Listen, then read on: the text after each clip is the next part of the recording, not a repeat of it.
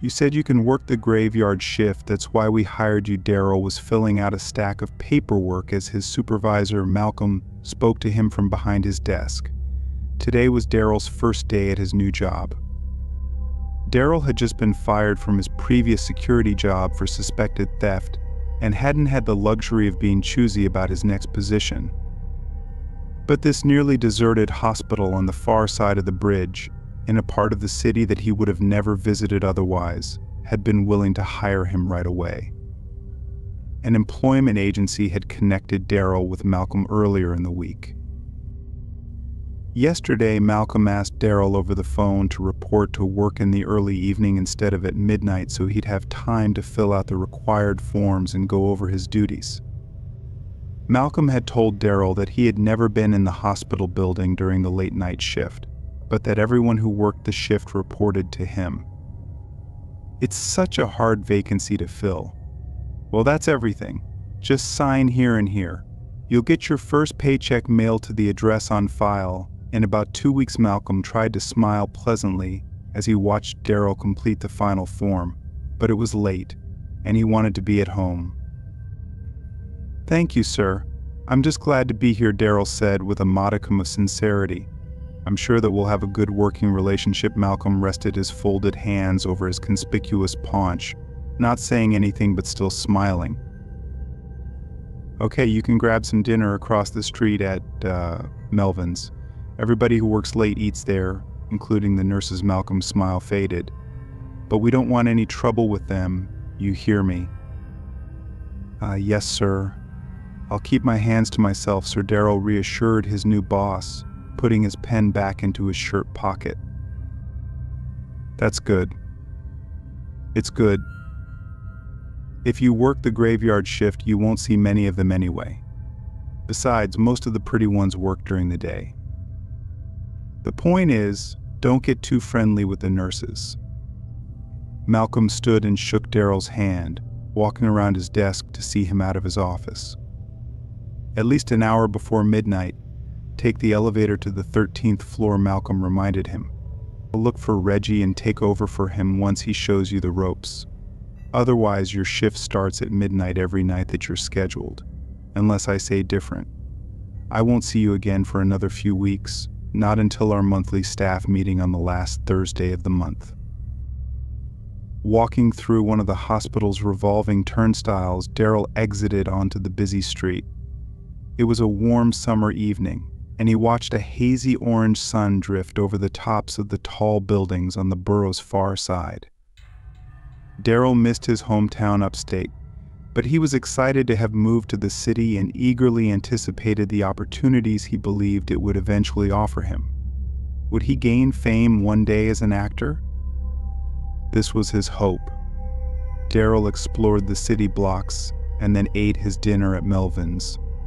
Leaving the restaurant, he sprinted across the street to the hospital's main building, its floors now lit against the backdrop of the nighttime city. Daryl narrowly dodged the oncoming traffic, coming close to a speeding taxi.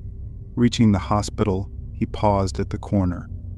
The corner was different from its companion at the hospital's front.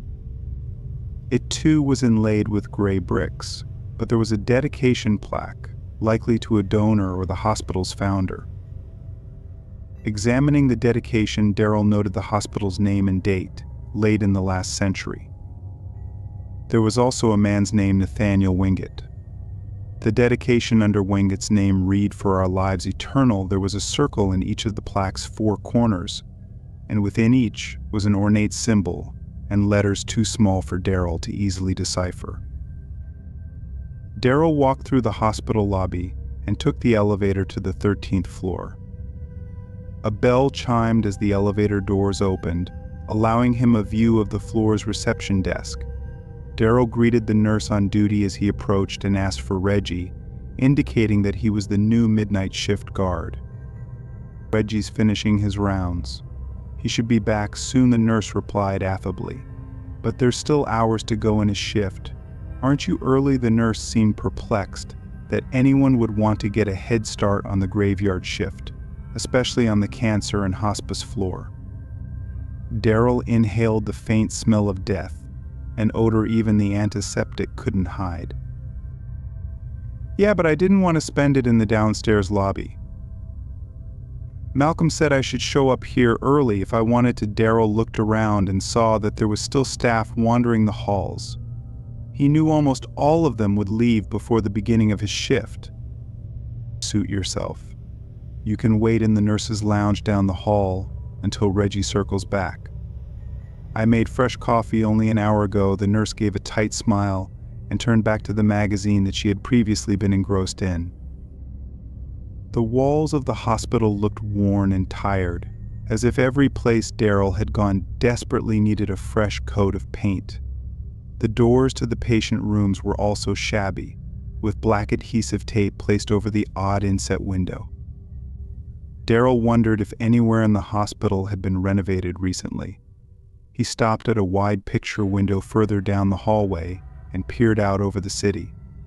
High-rises blocked most of the view of the bay, but Daryl could still see the body of water and a small island in the distance.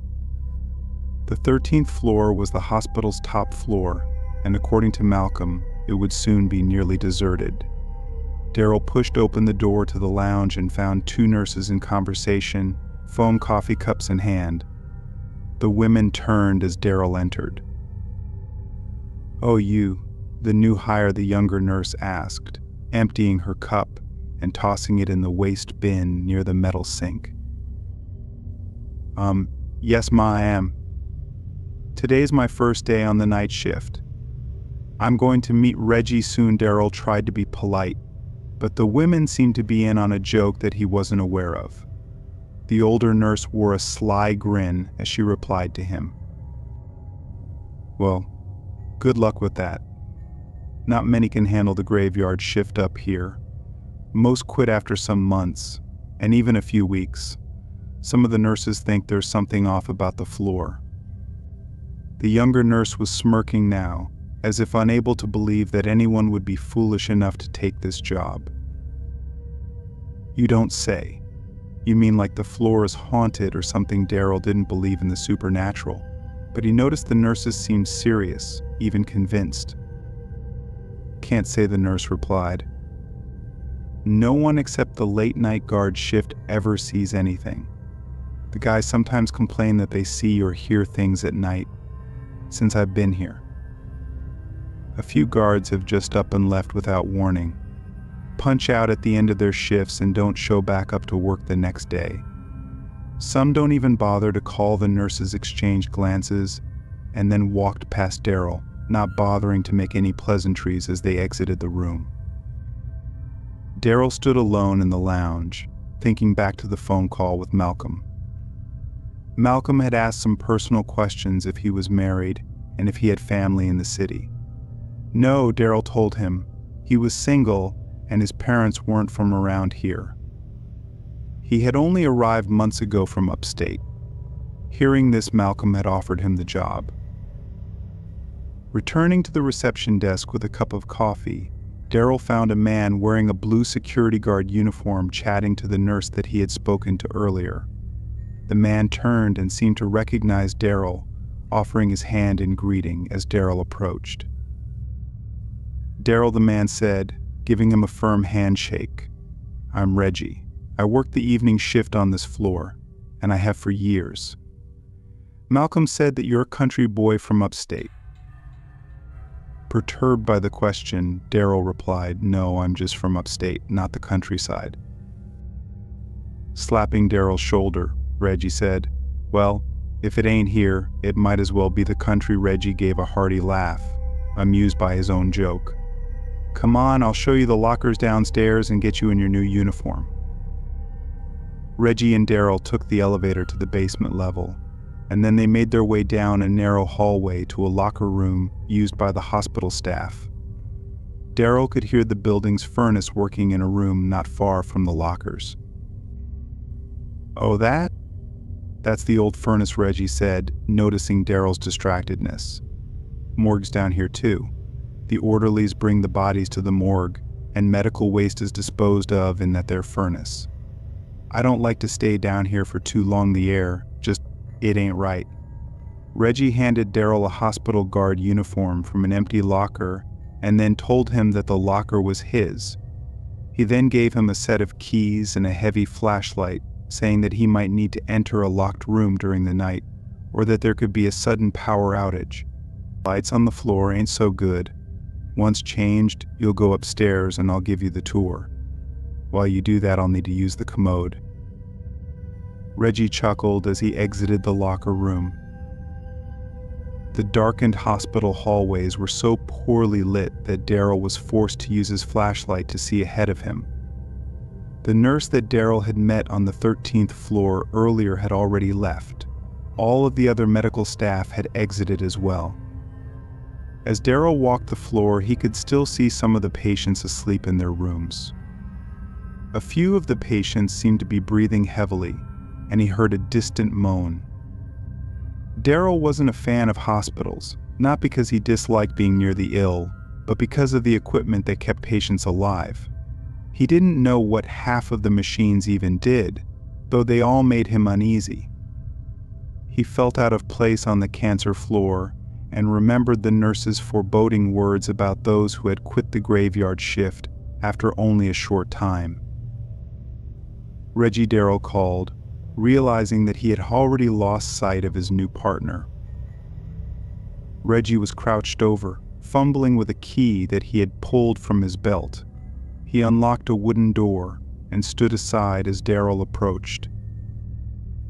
"In here," Reggie said. Daryl entered the room, only to find a medical supply closet filled with gauze, bandages, alcohol pads, patient gowns, and a cot. Reggie walked over to the cot and patted it with one hand. "This is where I sometimes take a nap when it's really late. The nurses never come in here." Daryl looked over the cot, noting its stains, before replying, "You sleep in here, Reggie? Man, it looks filthy. You sure this is sanitary?" "I don't stay here long," Reggie said defensively. "It beats working in a chair all night." Some of the rooms on this floor are empty too. They keep the extra patients on the floors below us. I think they used to keep more patients up here years ago. But most of this floor is shut down now. The cancer wards almost moved to a newer building. It was supposed to happen years ago, but they just ain't got around to it yet. They're moving the old folks to that building too. Reggie scratched his head, then pulled his handkerchief from his pocket to wipe his brow. "You mean the hospice patients?" Daryl asked, still standing in the doorway. He was trying to remember all the details Malcolm had given him, and he knew that patients on this floor would need more attention than anyone else in the building. "Yeah, the hospice patients," Reggie replied. "They're gonna need a lot more medical attention, and some just ain't gonna make it to the move. Others can't get around at all. If you hear moaning, it's just one of them, probably near death. Even their family won't be here this late." This comment made Daryl nervous, but he tried to maintain his composure. "You ever been with someone as they passed?" Reggie, Daryl asked. "Nah, I ain't a nurse. It's just my job to call one if I think a patient's about to go," Reggie replied. "I've seen a few near the end though, if that's what you mean." "Did you know them?" Reggie exhaled loudly. "Well, I didn't know them well, but I remember them. When you see someone struggling to breathe for a while, you don't forget it." "Yeah, that must be tough," Daryl replied, looking into the dim hallway beyond the door.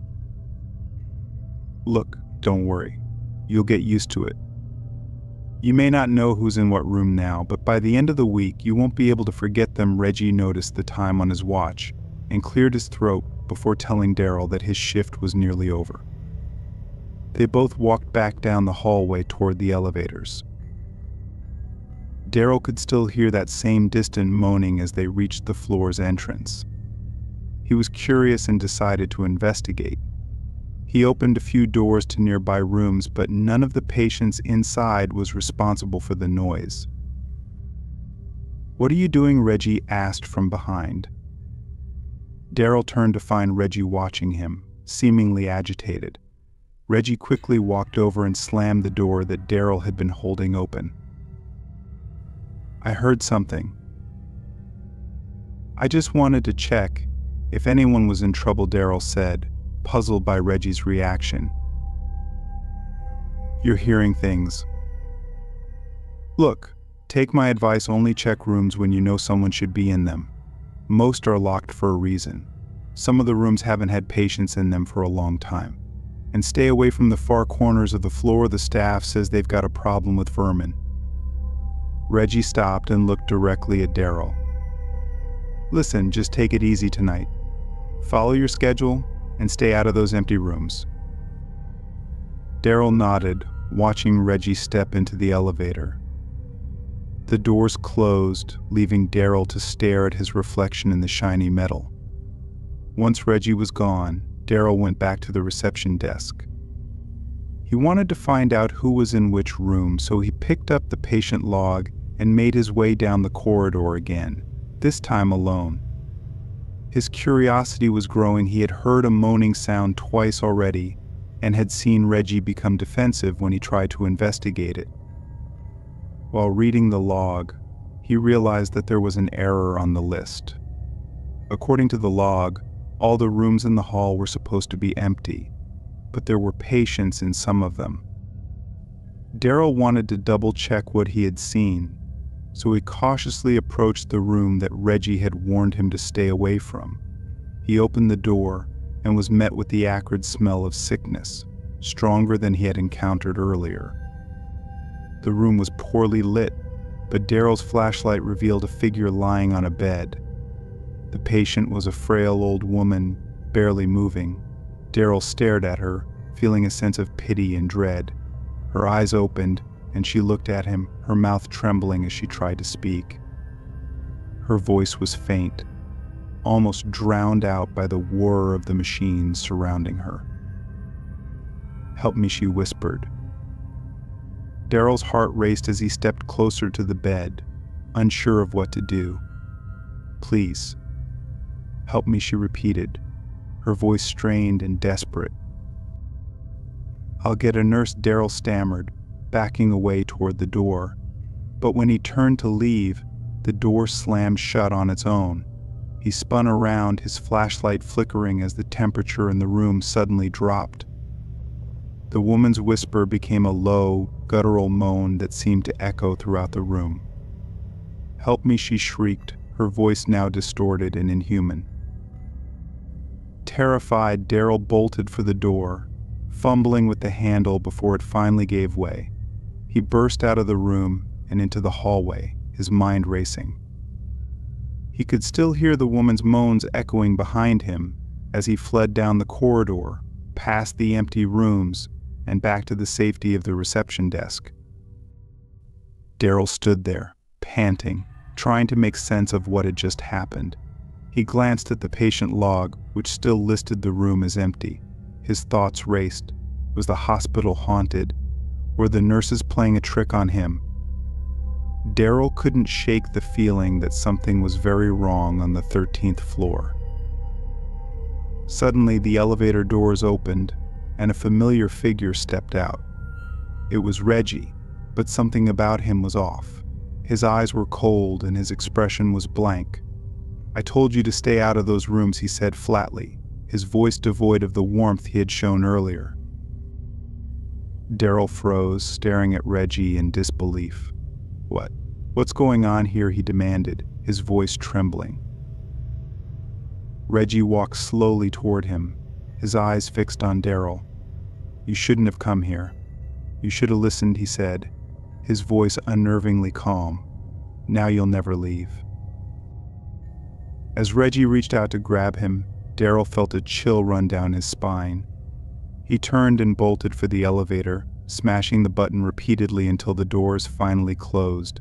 His heart pounded as he rode down to the lobby, praying that he would make it out of the hospital alive. When the doors opened, Daryl sprinted across the lobby and out into the night, not stopping until he was blocks away from the hospital. He gasped for breath, his mind reeling from the terror he had just experienced. Daryl knew he could never go back to that hospital, but he also knew that he would never be able to forget what he had seen on the 13th floor.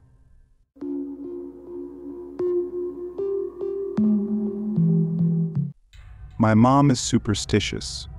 She has always adhered to silly, nonsensical rules like not stepping on cracks or tossing salt over her shoulder if you spill it, rules that may or may not have any true origin or reason. These are things people follow blindly, even though we all know there are no consequences for breaking them. One of my earliest memories involves my mom nervously demanding I hold my breath until she says otherwise. I don't remember where we were coming home from late at night, but Mom and Dad were in the front seat, and I was in a car seat, half asleep. Suddenly she said urgently, "Jason, hold your breath." She'd smack Dad on the arm. "You too, please. Just do it." Then she'd gulped in a big breath and held it as we traveled down the foggy night road. Once she released her breath and said, "Okay," my dad laughed. He was used to her superstitions and normally just went along to make her happy. "Why'd I have to hold my breath, Mommy?" I'd asked. Mom swiveled in her seat to look at me. "Because we were getting ready to pass a graveyard. Didn't you see it?" I hadn't seen it, which I was glad about. "It probably would have spooked me out." I shook my head. "Well, anytime you pass a graveyard at night, you must hold your breath until you make it safely past." I frowned and wrinkled my nose. "You do? Why?" I asked. She gave me a serious look. "Son, you just do, that's why. To be safe. That's why it's so important to always pay attention to your surroundings." Sometimes I think back to that and laugh a little. To think it's important to pay attention to your surroundings for the sole purpose of knowing when you're passing a graveyard. It's sort of funny. Do you know what it takes to get hired at a graveyard? Like as a job? Well, actually, in my case, it took exactly no effort. It took my dad drinking coffee with the city workers at the local diner on Sunday mornings and volunteering me when they said they needed a part-time groundskeeper. I didn't particularly care for the idea, but I did like money. And spring had come, so the weather was getting pretty nice. So I guess I didn't mind too much when I started working Mondays, Wednesdays, Fridays after school, and Saturday mornings at our town's small cemetery. I'd go and prune bushes, pick up fallen tree limbs, cut the grass, and weed eat carefully around tombstones. I was a teenager, but I was a pretty nice kid. I felt respectful of the place's residents, and I treated the grounds with proper reverence. I even came to enjoy the job. Sometimes when I came, there would have been a funeral earlier in the day. The casket would be lowered into the ground, and the mourners would be gone by the time I arrived. But the grave would be uncovered, with a pile of dirt still next to the chasm in the earth, waiting to be filled in. Or I would arrive on a Saturday to find a grave or two dug, a deep, perfect rectangle, awaiting a funeral later in the day, yet to have a casket lowered in.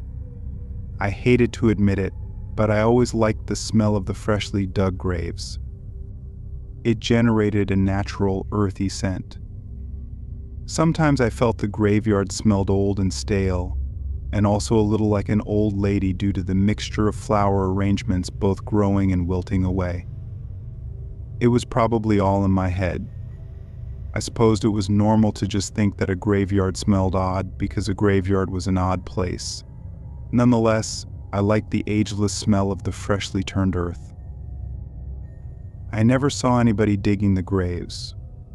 Month after month passed, and I never caught a glimpse of anyone doing it. I also wondered why the graves were left open after a funeral. Why didn't the gravedigger come and fill it in right away? It seemed sort of eerie and maybe a safety hazard. Normally I was alone in the graveyard during my short shifts, but once in a while I would cross paths with another city worker who'd come in on some errand or task. The guy who sort of ran the graveyard, if that's a thing, was a grumpy old guy who never had much to say. One Saturday morning I asked him about the gravedigger. "Hey George," I asked, "how come you never see the person who digs the graves around here?" We were in a small office next to the main mausoleum, and George's eyes shot up from the stack of papers he was shuffling through. "Kind of question is that?" he grunted. I shrugged. "I dunno. Just curious." I guess George gave me a sharp look, staring at me for a second. "He works at night," he finally barked. "Oh, always. Like he never needs a night off to work in the day instead." He was glowering at me then. Boy, it's a job for the nighttime. "Now, if you ain't got nothing to do, I reckon you can just skedaddle." From then on, I got sort of obsessed with the gravedigger. Thinking of it as a job that had to be done strictly at night made it all the more strange and alluring to me. Who was this person? What had drawn him to this sort of work? What was he like if he'd been spending a lot of time at night, all alone, digging graves? What did he look like? Why? Why on earth did he do this? I talked to my friend Jacob about it. I told him one day about all the open graves that popped up in the morning, what grouchy old George had told me about the night gravedigger, and my general fascination with this person. Jacob stared at me blankly. "Dude, you're nuts," I laughed. "Seriously, I think working in the graveyard has gotten to you. I need to tell your parents to make you quit that job." I chuckled again. "Nah, it's a surprisingly okay job. Nothing creepy or like crazy making has ever happened." I bugged out my eyes and lurched at him playfully. He ducked out of my way. Seriously, though, I continued. "Don't you ever think about what certain jobs are like? Like being a garbage collector or an NFL football player?" Those are two really random selections, but yeah, I guess I kind of think a lot about law enforcement. I might like to go that route when I'm older." See, that's exactly what I mean. You think about jobs and wonder about what the job is like, and maybe about what sorts of people do certain jobs, right? Jacob shrugged. "Yeah, I guess. Seems legit." "So yeah, then you get what I'm saying. You're already thinking about a law enforcement career.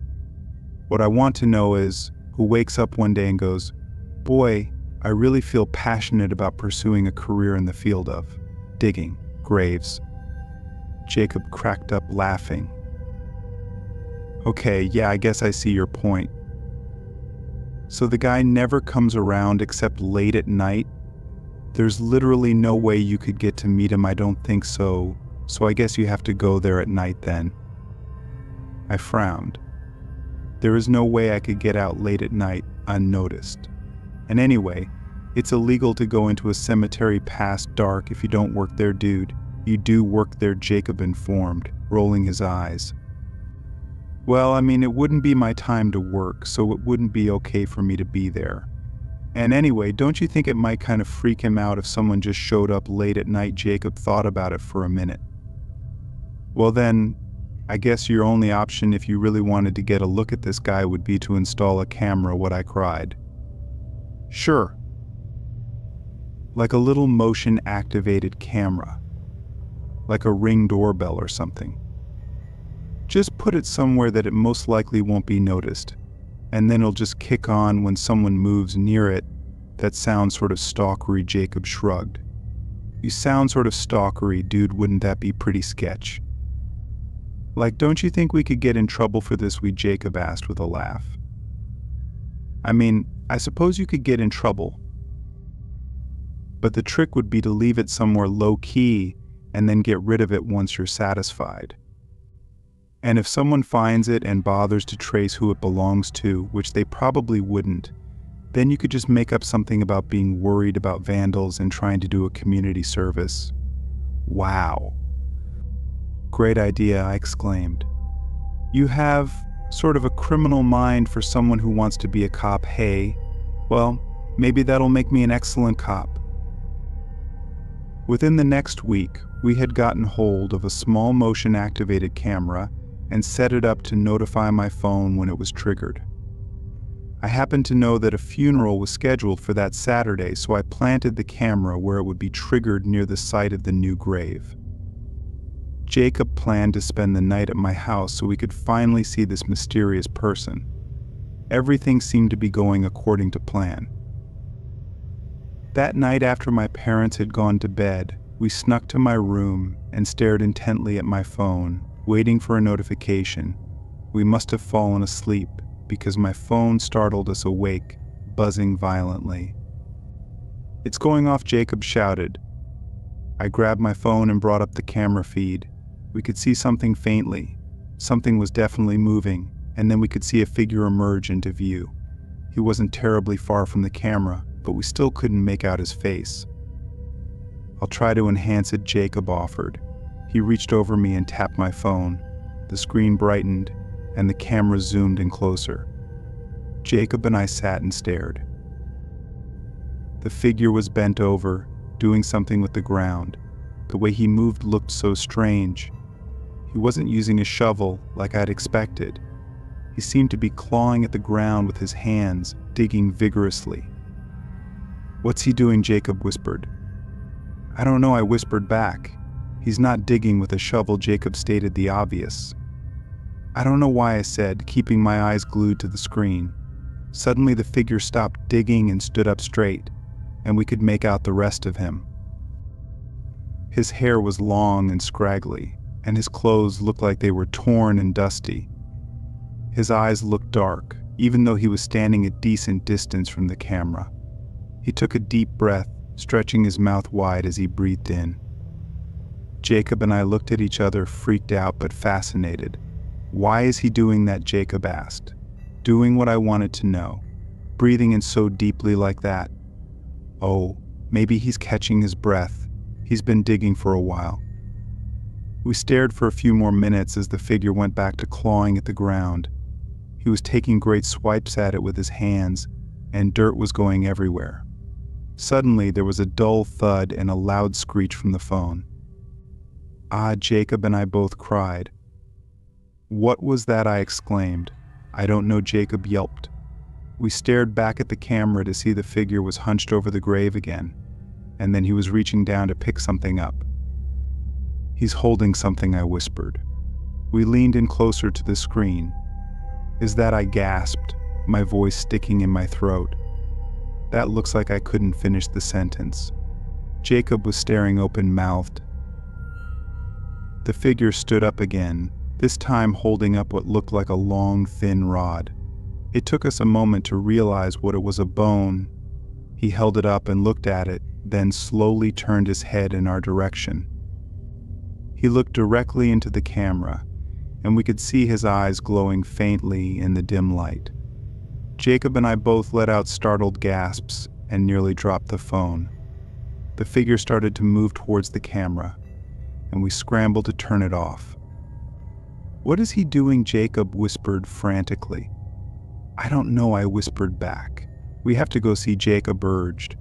I shook my head. "No way. That's crazy. Come on, we have to go. We can't just leave him there." Jacob insisted.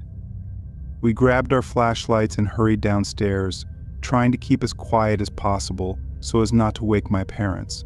We crept outside and made our way to the graveyard. As we approached the area where the camera was set up, we could see the figure in the distance.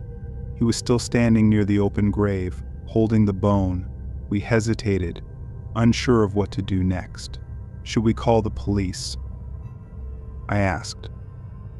"No, let's just see what he does," Jacob replied.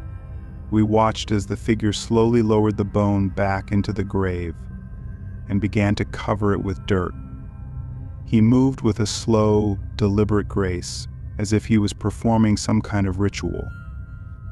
Once he was done, he stood up and looked around, seeming to take in the surroundings. Then, without warning, he turned and started walking towards us. "We need to hide," Jacob whispered urgently. We ducked behind a nearby tree, trying to stay out of sight. The figure passed by, and we held our breath, hoping he wouldn't notice us. He continued walking, and we breathed a sigh of relief once he was out of sight. "Let's get out of here," I whispered to Jacob. We made our way back home as quietly as possible, both of us shaken by what we had witnessed. The next day, we went back to the graveyard to retrieve the camera. As we approached the area, we noticed that the grave was completely covered up, and there was no sign of the figure. "Do you think it was all just a dream?" I asked Jacob. "I don't know," he replied. "But I think we should keep this to ourselves for now," we agreed, and went our separate ways, both of us unsure of what we had seen. From that day on, I couldn't help but feel a sense of unease whenever I passed by the graveyard. I couldn't shake the feeling that the gravedigger was still out there, watching and waiting.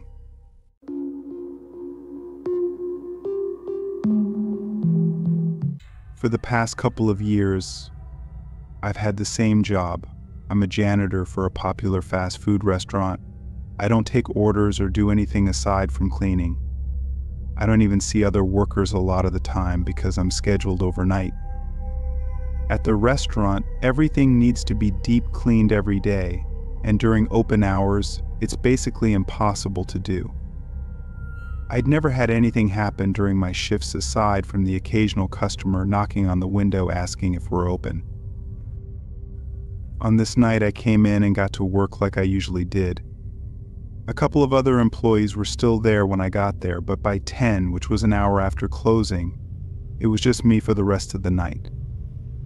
I popped in my headphones and started scraping the grills and prepping everything that needed to be hosed down. After a while, I lost track of time, but my best guess is that it was around 12 a.m. when I heard a knock at the front of the building. I pulled off my headphones, hearing it again. I walked to the front, expecting someone at the door, wanting to see if we were closed, but when I looked, nobody was there. I went up to the door and looked out at the parking lot, no cars or people. I knew I'd heard it from this side of the building though, so I waited for it again, but there was nothing. I ended up thinking I just mistook another sound for knocking and went back to work. Another hour or so went by, and then I took a lunch break. I grabbed my lunch bag and sat at one of the tables in the middle of the dining area, taking my time since I was actually ahead on my cleaning. Once I finished eating, I went to the back and turned to grab the mop, only to see a man's face staring at me from outside the drive-through window. He had messy hair and a blank face, but his eyes had something strange about them, like they were empty.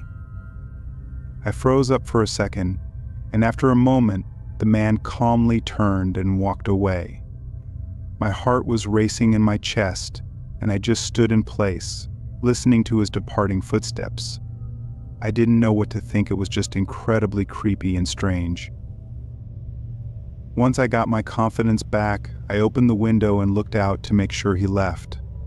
It was dark beyond the light of the restaurant, but I didn't see anyone, so I closed it up and locked it.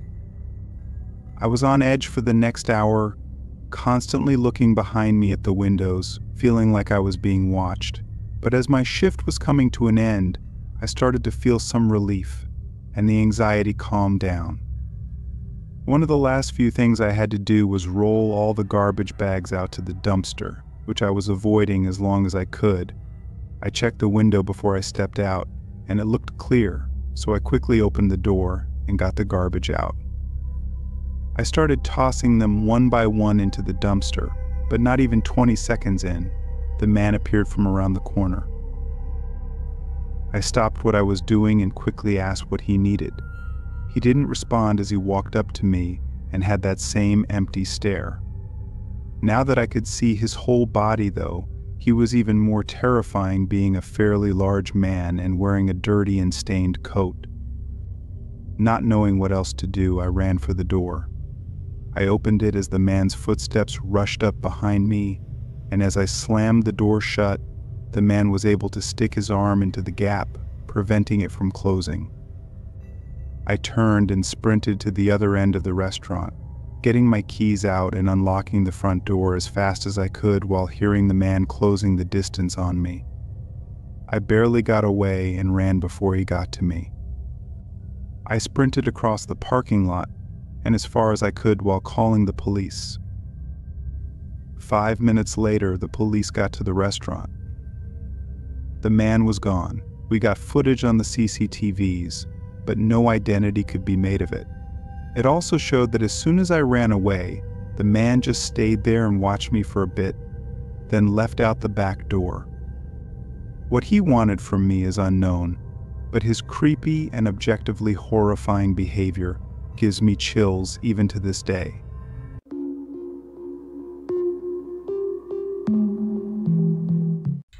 I was working late at the office one night. We have a big 2-story building in a business complex, and sometimes if we have to catch up on work, we kind of have to stay late. I had taken 2 sick days the week before, so I really had to get my project done and didn't have much time left to do it.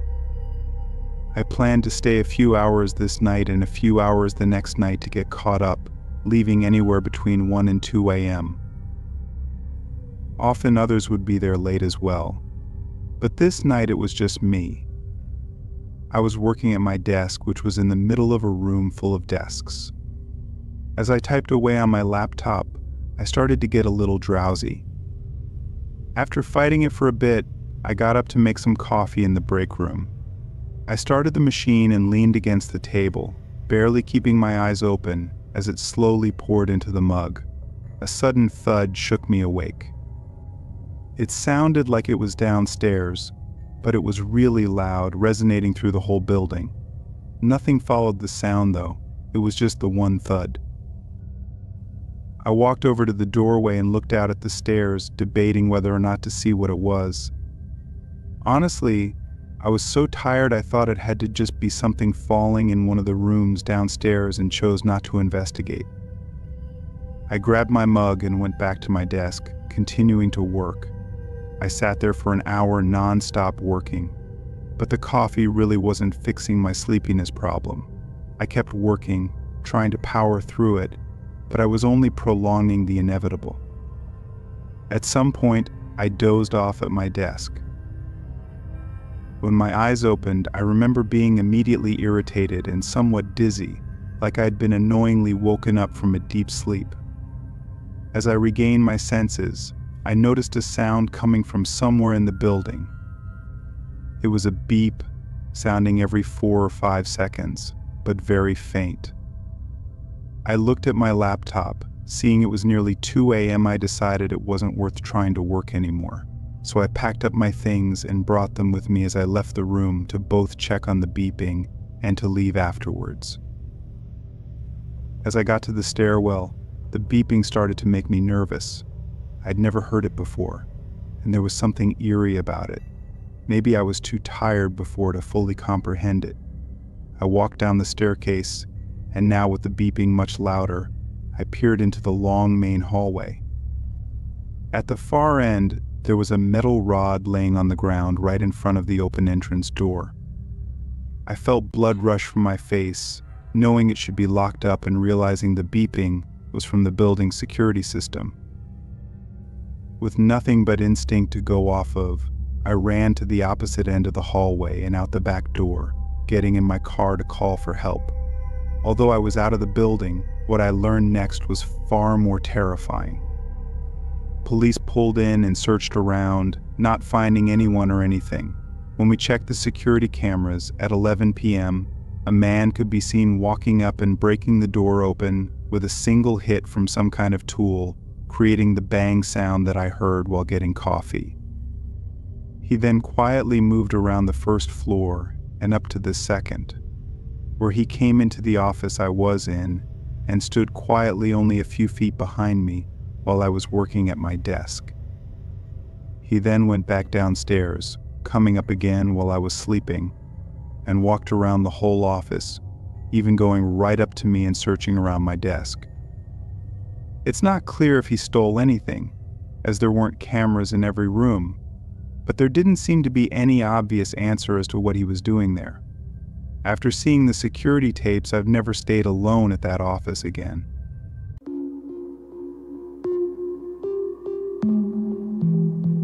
I'm retired now, but for a couple of years in my 50s, I worked a night shift in a mall. I was a custodian and would come in and clean once the mall had closed for the night. Most of my nights were spent cleaning up the food court areas, as well as taking care of bathrooms. One night I was sweeping the floor in the food court area, and I heard a fit of coughing coming from somewhere. I looked around the dimly lit food court area but didn't see anyone. A couple of times throughout my years working there, I would discover somebody or a group of people who had hidden in the mall and were doing a challenge of staying there overnight. I didn't see anyone and heard no further noises, so I just continued cleaning. If someone was trying to stay in the mall overnight, I'd see them eventually unless they stayed put in one spot the entire time. About 15 minutes had passed and I was wiping off tables. Suddenly, a series of loud bangs startled me. I looked up and saw that a whole table and all the surrounding chairs had been knocked over onto the ground. I walked over to the items on the ground, which had happened near the edge of the food court. There was no one to be seen anywhere.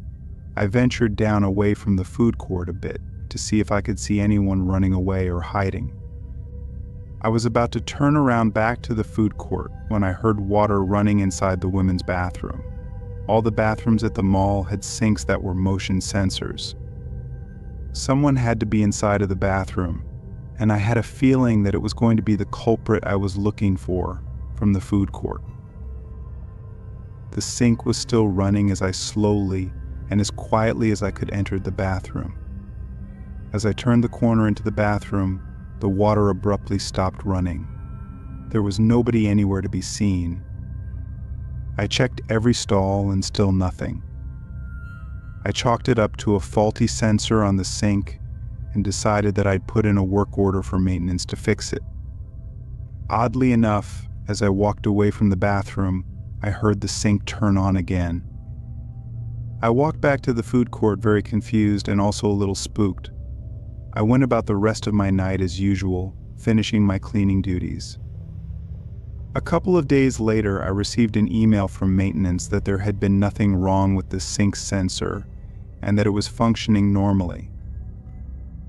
From then on, at least once a week, I would hear the water running from the sink in that bathroom. For the rest of the time that I worked at the mall, I just accepted that I wasn't alone in that mall and stayed away from that bathroom. I never had any more incidents with the mysterious knocking over tables and chairs in the food court. Thankfully, that spirit or whatever it was stayed in the women's bathroom.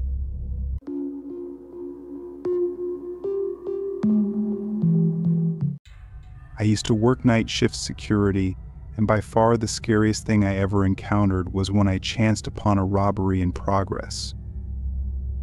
I was patrolling one of our assets around the start of my shift at 10 p.m., walking around the perimeter of the building. Everything looked in order except an air conditioner near ground level that had fallen out of place. The air conditioner didn't fit well in the hole, so there had been a wooden plank to prop it up and keep it in place. I assumed that the stick had somehow been nudged and the AC unit had fallen out of place. It wasn't very heavy, so I propped the air conditioner back into its hole in the wall, positioning the stick to keep it in place.